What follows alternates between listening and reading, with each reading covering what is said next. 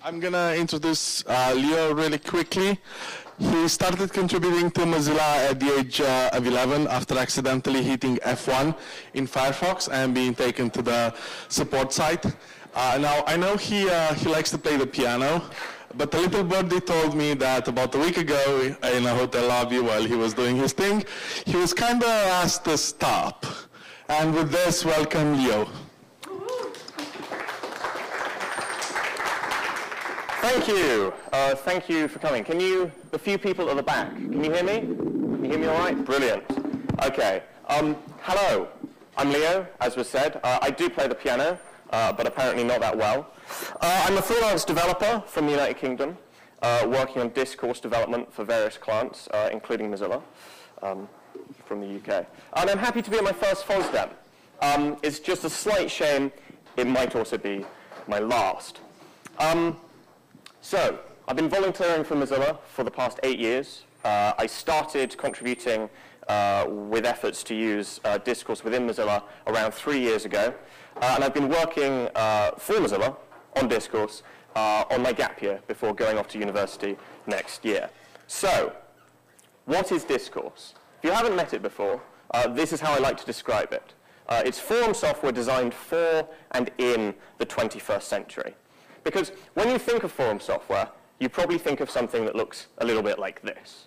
Now, I'm 19 years old, and this was designed when I was a baby, which, isn't great. Forum software shouldn't be old enough to give a conference talk. And a web application that is based on a design that's now old enough to drive, to drink, to marry, to join the military, and so many other things, is not software that's making full use of the capabilities that the modern web gives us. So, enter Discourse. It has a huge number of features that are standard within forum software, and a huge number of features that are not, that make use of the modern web. Too many to list, but some of them include an infinite scroll, so pages aren't, you don't have to click through them, and incredibly good mobile support. Now, why are we in the Mozilla dev room? Well, Mozilla runs its own Discourse instance, and Mozilla has a somewhat unique use case when it comes to Discourse. We're used to using news groups, we're used to using mailing lists, and so this idea of using web software to talk is not necessarily a comfortable thing for everybody at Mozilla. And Discourse does support some incredibly good email-in capabilities, but they're not all the way there yet, and they're not exposed to the user as well as they could be. So that's what I'm working on currently, but there's a huge amount of work to do, and I need some help. I need some help from you. So who are you? I've had to make some assumptions about who you are in order to make a talk that doesn't span, hours and hours and hours. And so here are some of them. You're using Linux rather than Mac OS or Windows. These instructions will work there, but you're going to have to Google a little bit to find out what they are. You're not scared by a terminal. Maybe you haven't used a terminal all that much, but the prospect of using one doesn't make you wet yourself. You have a rudimentary knowledge of Git. You maybe know how to clone a repository, but not much more than that. That's all right. And you've tinkered around with code a little bit. You maybe don't know a programming language particularly well, but again, code doesn't scare you. And you don't necessarily know Ruby. It's not a requirement. It's what Discourse is programmed on the server side. And this really is the easiest thing for me to talk about because this is who I was when I started contributing to Discourse, when I started developing with Discourse. So I've talked about who you are. Now, what is Discourse, at least from a development perspective? Well, it really makes sense to think of it as two separate applications. On the front end, we have an Ember app that interacts with the back end, which is a Rails app, and they interact through an API. Now, this separation between front end and back end can lead to some confusion, especially maybe if you're already an experienced Rails developer. Discourse doesn't work quite as a normal Rails app would because of this separation. And it can also lead to some confusion because you have replication of model names and so on and so forth on the front end, on the back end. But I think it can also make contributing to Discourse and developing with Discourse a lot easier because it means you don't necessarily have to know everything in order to do something. You could, as a JavaScript developer, very easily contribute to Discourse just on the front end. Now, everything I talk about in this talk is information that is located elsewhere. And the steps I'm about to go through and the rest of this talk are really going to be a summarization of the sort of ultimate document, I suppose it would be, for contributing to Discourse, which would be Discourse Development Contribution Guidelines on the Meta-Discourse instance. It's linked on the schedule. I'm going to summarize some bits. I'm going to run through some bits faster than I've done here, and I'm also going to expand on some bits. Really, if you do want to contribute to Discourse, you've got to give this a read. There's no way I can express all the information that it has right now. So, setting up your development environment. You could go to a package manager and install Ruby, and install Rails, and install Postgres, and every number of dependency that Discourse relies upon, and spend hours setting it up. But we don't want to do that. We're beginners. We want to do this quickly. So there's a very simple two-step setup process. 1, clone the Git repository. 2, run Vagrant up. And once you've done that, everything's set up. So let's go into that in a bit more detail. Installing VirtualBox. This, of course, is going to vary from distribution to distribution, from operating system to operating system if you're trying to do this on Windows. But just install it. I mean, it varies so much. It's in the package manager. Install it. And beware, depending on what Linux distribution you're running, you may have to enable a kernel module, and also make sure you've enabled virtualization in your BIOS. Installing Vagrant. Again, just install it. It's in your package manager. Do it. And Git. Again, there's a bit of a theme here. Just install it. Now, we get into some commands. We get into our terminal. So, of course, we've got to clone the Git repository. I tend to clone everything into a projects folder I have in my home folder. So, of course, run git clone. I've cut off the name of the repository. It's too big.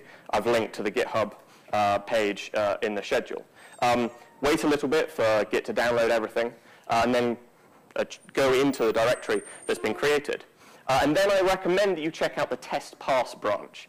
Discourse has different branches for different stages of development, and the master branch is untested code. The test pass branch, as the name suggests, is code that is only there after it's run against Discourse automated tests, and it provides a level of stability. Next, we need to run Vagrant. So first, we run Vagrant up in the same directory in the terminal. This will pull in the VirtualBox virtual machine. It will install some dependencies, and once it's finished, Vagrant SSH to enter the Vagrant machine. So now we need to set up the Vagrant box, because we've got our development environment in our Vagrant box, but there's a bit of housekeeping we need to do, and we need to do every time we update Discourse, but I'll get into that in a minute. So first we want to enter the Vagrant directory in the Vagrant box. This is where the Discourse source code lives. The /Discourse directory that exists on a host has been linked to this directory. So if you were to list here, you would see your Discourse source directory. Then we need to install the gems that Discourse relies upon. Gems are what NPM packages are to JavaScript, what anything is to anything when it comes to various programming languages. They're little bits of code that Discourse relies upon, but you don't have to worry too much about. Then you need to run your database migrations so that the database and the code is all synced up. Finally, we need to create an admin user so that you can actually log into your Discourse site once it's up. And then we start the Rails server. And once you've done all of this, when you visit localhost :4000, we should have a development environment. So we're going to want to stop this at some point. So, of course, kill the Rails process, exit your Vagrant box, and stop it.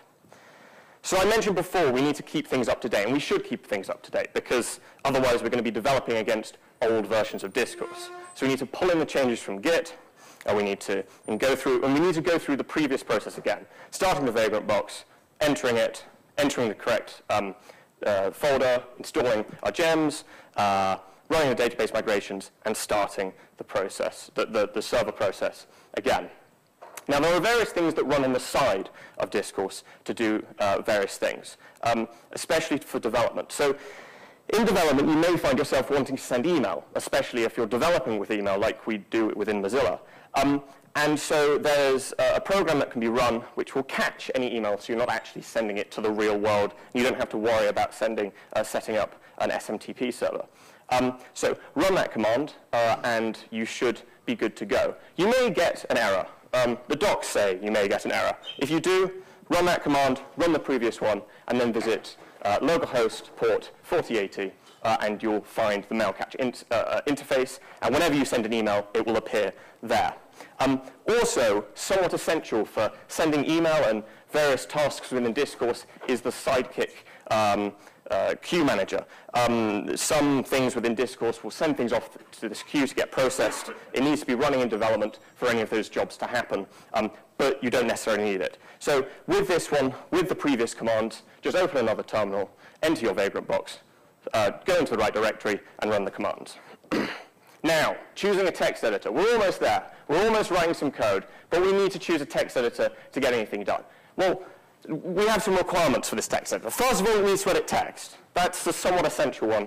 I mean, I know all text editors should edit text, but I've somehow once got myself stuck in a Vim edit window, and from what I could see, it didn't edit text. It was just a very complicated puzzle of how to get myself out of it. So use a text editor that you know how to use. Also, it's very important that your text editor has a file name search, because when you're developing with Discourse, it's quite a large code base, and a lot of what files do are not stored within the files, but in the file name itself. So you need a text editor that does that. And also a text editor that does global search, because the Discourse is spread across multiple files. You're going to want to be able to search through them very easily. And finally, it's time to do some development. So Discourse is a huge code base. It's larger than anything I had ever worked on before. It's big, it can be quite scary, and you can spend what seems like a very long time having absolutely no idea what's going on. I still do. And how you get started really depends how you like to learn new things. I've always liked throwing myself in the deep end and trying to figure out things from there. I think it's a great approach because, especially with something as large as Discourse, if you were to try and sit down and read every piece of documentation available to you, by the time you got to the end of it, you'd have forgotten what you read and learned at the beginning. So yes, the approach that I took was learning what I needed to know as I needed to know it. And there are some docs that can help you with that. So it does depend on what you're doing, but some standard documentation that may help you is, to begin with, the Rails guide. Now, I mentioned before Discourse isn't quite a standard Rails app. This guide may not help you as much as you think it should, because Discourse doesn't do everything that Rails, that is usual within Rails. But I found it very useful for certain things. I particularly found it very useful for the active record documentation when I wanted to interact with a database, when I wanted to interact with models. The Ember guide is also essential, but for the same reason, not essential, it's also very useful. For the same reason, it's not essential. Discourse isn't quite a standard Ember app. There are various things they do all by themselves. And of course, when you're editing elements of Discourse, you're not creating a new Ember application. You don't necessarily need to know how everything works. And finally, and most importantly, Discourse meta. So the Discourse instance that Discourse runs. This is where you're going to find basically everything you need to know. It's going to become your best friend. Any question you have has probably already been asked and already answered there. And it's also a great source of documentation. The two most useful categories you'll find there are the how-to/developers category and the dev one. And this one is probably the one you're going to want to ask a question if you get stuck. Now, the single best topic I've found, which most accurately describes the steps I went through to learn how to develop with Discourse, is one like this. I wish this had existed when I got started. And so this brilliant guide, How to Start Building Stuff for Discourse if you're a newbie, like myself, goes through almost all the steps you're going to require. I've already talked about a few of them. There are some extra ones there that you will want to take a look at. Again, this is linked in the schedule. So we've set up our development environment. We've opened our text editor. We've learned how to ask for help. Now, what can you work on? There's a lot of things that we want done within Mozilla. And these are all listed in an issue tracker that's linked on the Discourse page on the Mozilla wiki. Again, linked in the schedule. So take a look there if you want to. And also on Discourse Meta, the PR welcome tag lists everything that the Discourse team themselves have said that every feature request they've said would be welcome in Discourse, but they're not necessarily willing to spend development time on. So look for those topics and just get started. Again, a link to that is in the schedule. So you may have some questions when you come to doing development. First of all, search on Discourse Meta. it's almost certainly been asked before. It's almost certainly been answered before. If you can't find anything that describes what you're wanting, post on Discourse Meta. You should hear feedback from the developers. And if both of those approaches fail, feel free to reach out to me. I'm at Leo MCA on the Meta Discourse, and I'm at Leo on Mozilla's Discourse instance. And with that, my talk is over, but as the title says, if any of you have any questions, I'm available now. Yes? Can you do this in Docker?